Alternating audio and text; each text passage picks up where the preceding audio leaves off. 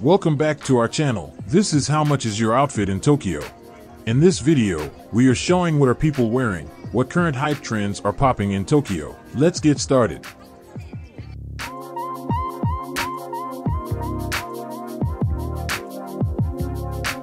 アミです。アミさん、お仕事は何されてる方ですか？大学です。あ、大学生。はい。何年生ですか今？今2年生です。2年生。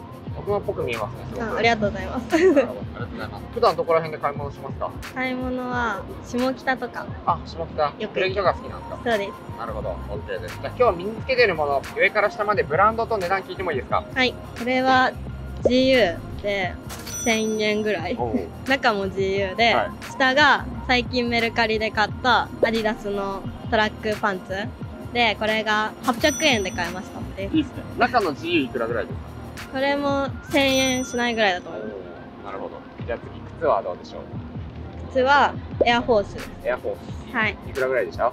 これ何円だろう？ 5000円くらいですかね。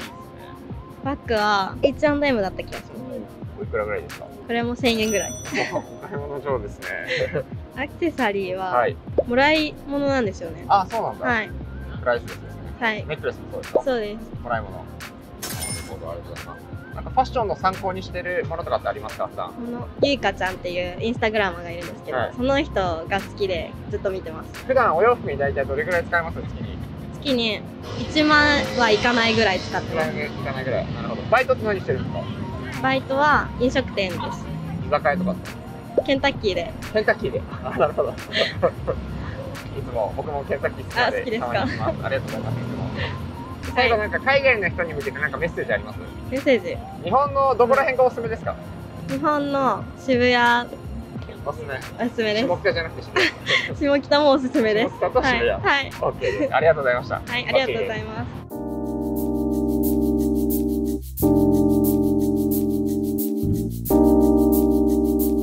森田咲です。咲さん、お仕事は何されてるんですか？大学生です。大学生。はい。あ、そうなんだ。今何年生ですか？あ、3回生。3回生。はい。あ、関西から。あ、そうです。関西です。今日旅行ですか？そうです。あ、そうなんだ。関西どこからですか？大阪です。大阪からようこそ。よかったですね、晴れて。はい、ありがとうございます。上から下まで今日身につけてるもの、ブランドと値段聞いてもいいですか？ブランドはウィゴ、ラルフローレン。あ、値段ももらっていいですか？値段多分1000円ぐらい。1000円ぐらい。これ古着で、はい、ちょっと友達のなんでわかんないんですけど。で、下が GU で1000円ぐらい。1000円ぐらい。で、スカートもウィゴで2000円ちょい。1000円ちょい。で、靴はナイキのエアココみたいな。15000円ぐらいでした。はい。今日身につけてるもの一番高いのはバッグも聞いていいですか？あ、バッグは、みんな大好き、シーインです。ああ、みんな大好き。よく出てきます。いくらぐらいですか？これは800円ぐらい。安いよ。800円。はい。僕さっきお昼ご飯食べたんですけど。いや、今、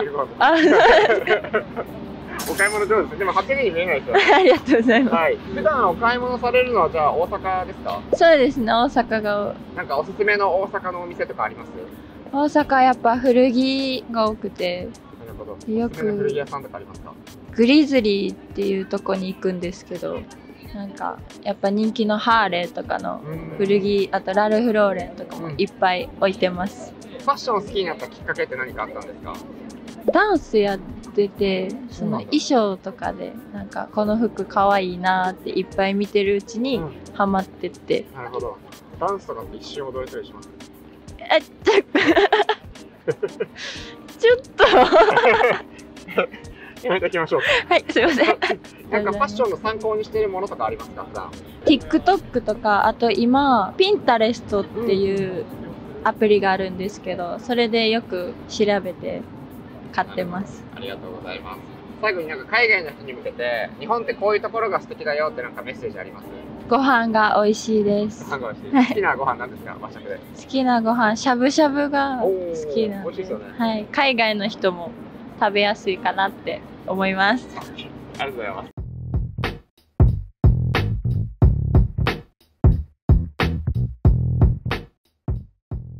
ロッカです。ロッカさん、お仕事は何されてるんですか？学生です。学生さん。はい。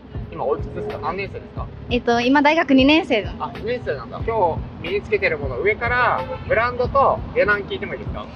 ラルフローレンで、これはお父さんのお下がりですごい綺麗な状態でもらいました。これがユニクロとか GU 系で2、3000円ぐらいのもんで、なるほど。こっちがエアマックス。お揃いですね。あ、お揃いエアマックスで1万ちょいぐらいですかね。いいですね。お父さんのお下がり着てるのめっちゃいいですね。めっちゃお下がり着ます。お母さんのお下がりはたまに着るんですけど、お父さんは結構珍しいかもしれないです。結構お父さんお母さんが昔服めっちゃ買ってて、それをもらいました。そうです。いいですね。はい。バッグはどうですか？バッグみんな大好きシーンです。いくらぐらいですか？これ超安かった気がするな。1000円いくかいかないかですかね。いやでも1000円に見えないですよ。あ、本当ですか？すごいですよ。すごいしっかりしてる。しっかりしてる。腕時計はアプローチ。そうです。これはお兄ちゃんからもらいました。タンプレで。ああ、なるほど。普段お買い物するのはどの辺ですか？私外出なくて。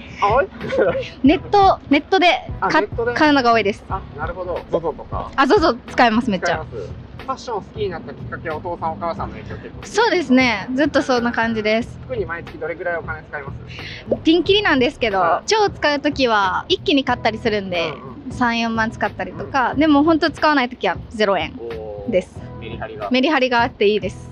海外の人に向けて、なんか日本の好きなポイントとかおすすめのものとかなんかもらっていいですか？安全面、セキュリティ性がすごいよね。昨日もなんか鍵を落としてる人がおったけど、なんか別に誰も盗むわけもなく、で交番に必ず届いてるのがいいポイントだと思います。ロカさんもダンスやってる人ですか？ダンス昔やってました。バレエやってました。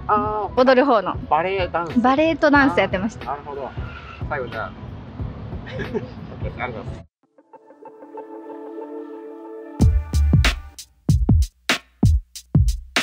源です。お仕事は何されてる人ですか？大学生です。行きましょう。上からお願いします。トップスはコミの、ポロシャツで、値段なんかインスタの古着屋みたいので5000円くらいで買いました。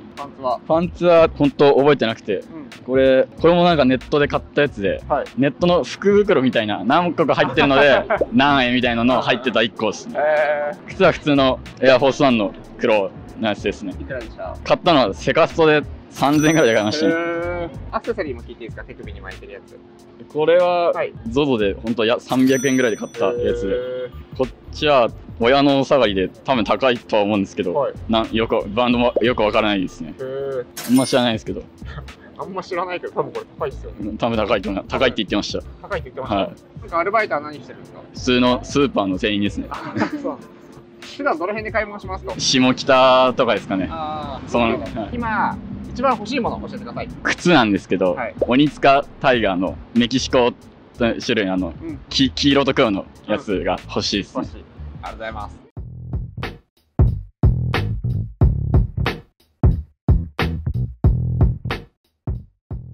清水マッシュです。清水さん、お仕事は何されてる方ですか？アーティストです。やっぱり何系のアーティストさん？ダンスとピアノと歌をやって総合芸術音楽家として活動してます。清水さん、今日身につけてらっしゃるもの、上から下までブランドと買った時の値段聞いてもいいですか？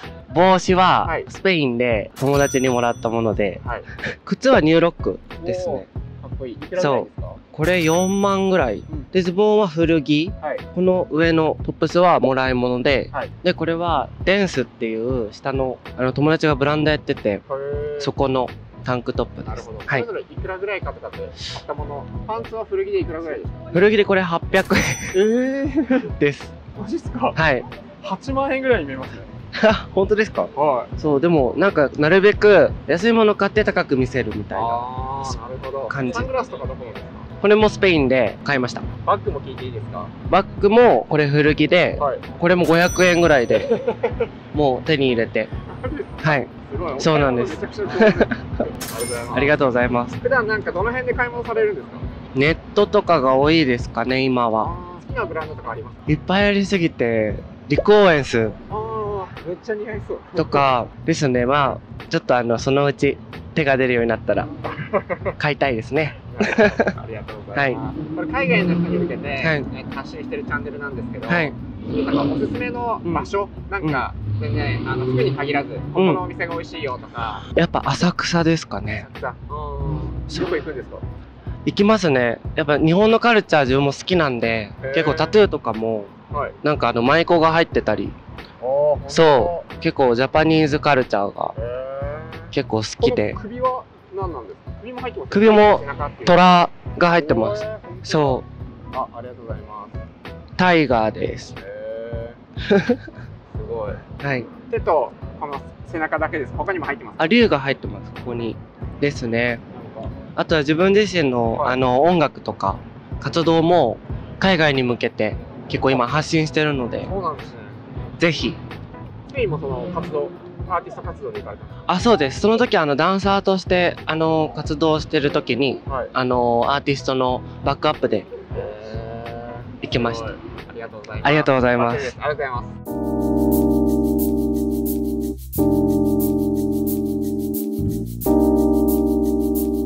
あやです。あやさん。はい。あやさんは何をされてる人ですか？まあ、アーティストと、あとファッションの個人ビジネスをやってます。あ、そうなんだ。はい。個人ビジネスっていうのはお洋服屋さんとか？いや、ファッションバイヤーです。バイヤーさんなんですか？そうですね。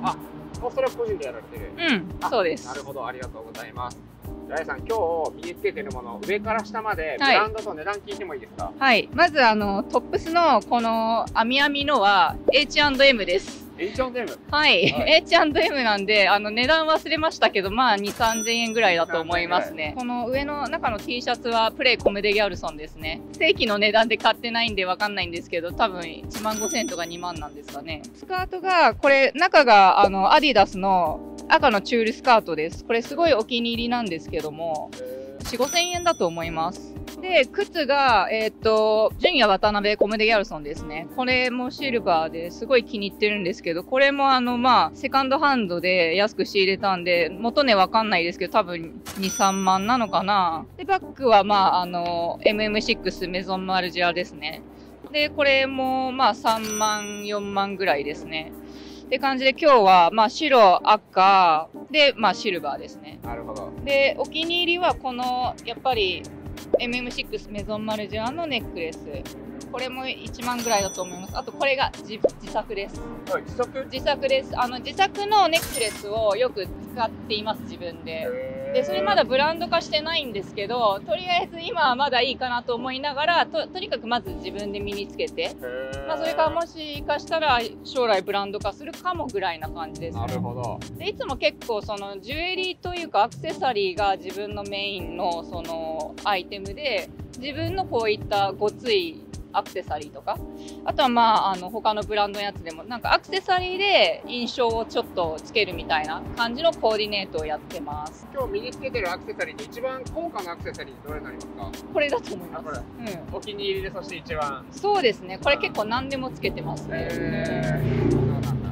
あやさんがこうファッションを好きになったきっかけって何かあったんですか？なんかもともと母がやっぱファッション好きなんで、実は小学校のもう高学年あたりから母の横でファッション系の番組見てて、普通にパリコレとかミラコレのランウェイ見てるみたいな、そんな小学生でした。だから正直人生の中で一番最初に抱いた夢がファッションデザイナーだったんですけど、でもその後やっぱアートとかも好きでとか文学好きでとかで全然ファッションの道には行かなくて、なんかここ数年になってようやくファッションバイヤーっていう仕事を個人でやり始めて、ファッションの世界に来たって感じです。なるほど。バイヤーさんやってどんぐらいなの？まだ1年ぐらいなんですよ、それが。前は全然違う仕事してて、ただ前ほんと全然違くてヨガティーチャーやってました。そう、全然違うんで、そう、いきなりこういう転身をするんですけど、でもやっぱファッション好きは変わらないので、なんかもっと在宅で、しかも楽な楽しめる仕事っていうことで、なんかファッションバイヤーって手軽だったんで始めてみて、楽しいかなっていう。そうですね。将来的になんか自分のブランドをやりたいような気もするけど、それはちょっと大きなビジョンなんでまだわからないです。でもアイディアはいろいろあります。最後なんかポーズもらっていいですか？はい。これで。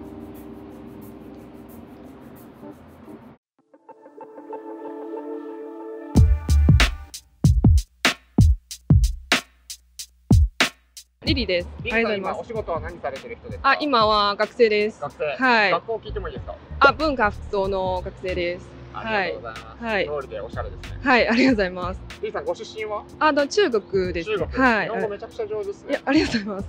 はい。リリさんが身につけてるもの、上から下までブランドと値段聞いてもいいですか？はい。じゃあまずはポイントのこのハートのネックレスなんですけど、これ開けれるんですね。わあ、すごい。はい。これタバコの吸い殻っていうんですかね。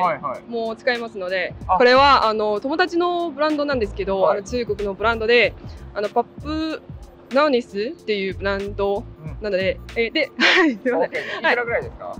これ値段は多分1万円ぐらいですかね。はい。はい、ちょっと。かっこいい。はい、ありがとうございます。この服は全部古着なんです。はい、このバッグは同じタイプはこのジャケットはちょっと長めなので、下をちょっとカットしてで自分でバッグを作りました。はい。長いところをカットして、余った布でバッグを作ったんですか？はい、そうなんですね。ちょっとシンプルなバッグなんですけど、はい。はい、ありがとうございます。その古着なんですけど、その上の長い今羽織ってるものは大体いくらぐらいで買ったんですか？そうなんですね。これはちょっと結構前に買ったやつなので、7000円、8000円ぐらいですかね。はい。中国の古着屋さん、はい、アモイでの結構そのご当地で結構有名な古着屋さんなんです。はい。そうなんです。中に着てるやつは買っていたものじゃなくて友達からもらったものです。ポイントは多分この2つ。両サイドと違った。はい。そうです。はい。靴はどこのですか？靴はデモニアっていうアメリカかなのブランドですね。はい。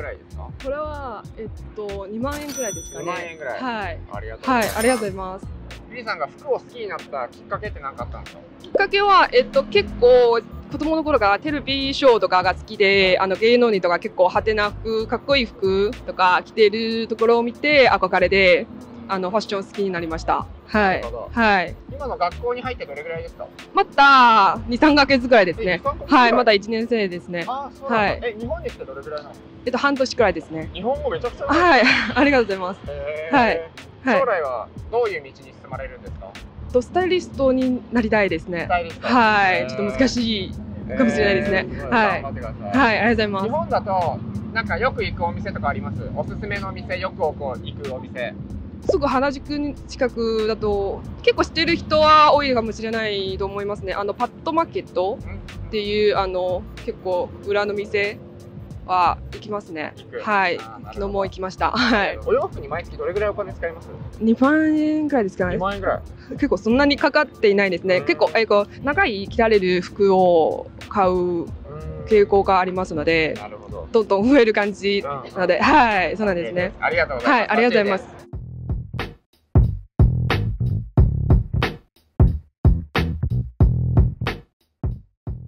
溝淵って言います。溝淵さん、お仕事何してるんですか？アパレルやってます。自分でやってる感じですか？いや、全然違います。販売員さん。はい。なるほど、ありがとうございます。じゃあ溝淵さん、今日身につけてるもの、上から下までブランドと値段聞いてもいいですか？サングラスはちょっと祖父にもらったサングラスなんですけど、もう全然多分ブランドわからなくてつけてる感じで、ちょっと肩身みたいな感じでつけてます。すごい。おじいさんの肩身それ？そうですね。めちゃくちゃかっこいいっすね。ありがとうございます。で、上と下はセットアップで、スクホームっていうブランドなんですけど、まあなんかルームウェア、パジャマウェアみたいな感じのブランドで、それを普段着で着こなしてます。さすが。いくらぐらいですか？セットアップで2万8000円ぐらいです。靴も聞いていいですか？靴はフットザコーチャーっていうブランドなんですけど、そうですね。まああんまり知識ないんですけど、とりあえず可愛いなと思って買いました。なるほど。いくらぐらいですか？これ1万8000円ぐらい。アクセサリーも聞いていいですか？アクセサリーは古着でちょっとわかんないんですけど。どこの古着屋さんですか？原宿の、そうですね、名前わかんないです。申し訳ないです。ありがとうございます。なんか普段こう、ファッションの参考にしているものとかってあったりする？参考は特にないですね。もう自分が着たいもの、着たい色とかデザインで全部決めてるので、あんまり雑誌とかも見ないです。あ、そうなんだ。結構周りにおしゃれな人多いですもんね、でも。そうですね。月にいくらぐらいお洋服にお金使います？ 20 万ないぐらい。結構いくっすね。10ちょいですね。おお、なるほど。OK です。なんかおすすめのお店とかありますか？悩みますね。じゃあ3つ。3つですか。まず1つは、フリッチ世田谷。上町にあるんですけど。ああ、なるほど。そこの結構ローカルなところで、フリッチ世田谷っていうところ。とてもいいとこです。2つ目、今ちょっと行こうとしたんですけど、ベストパッキングストアっていう目黒にあるんですけど、そこは結構なんか綺麗な感じで僕が好きな系統で。3つ目、強いて言うならばドミサイル東京。ドミサイル東京はなんか好きなブランドがあるんですけど、ビューティフルっていうカットソーのブランドが好きで、そこが取り扱っているので結構行きます。ありがとうございます。バッチリです。